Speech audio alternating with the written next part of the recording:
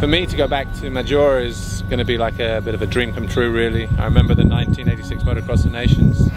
You know, it's one of those venues that, you know, in MotoGP or in Formula One you have the iconic venues. In motocross it's Maggiora, the greatest place, the best circuit, the most historic, most famous. I truly believe it'll be a magnificent place and a great venue to hold a World Championship race. With motocross, the fan can still get right close to the action, next to the fence. The rider can come this close, right past. They can almost touch them. They can almost high-five the rider as they go by, and you know, and the atmosphere at Maggiora, like I say, will be absolutely unique, especially if Tony Cairoli is leading the championship on his way to winning a World Championship.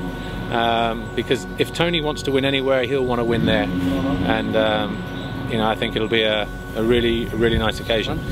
See you in Maggiora, everybody.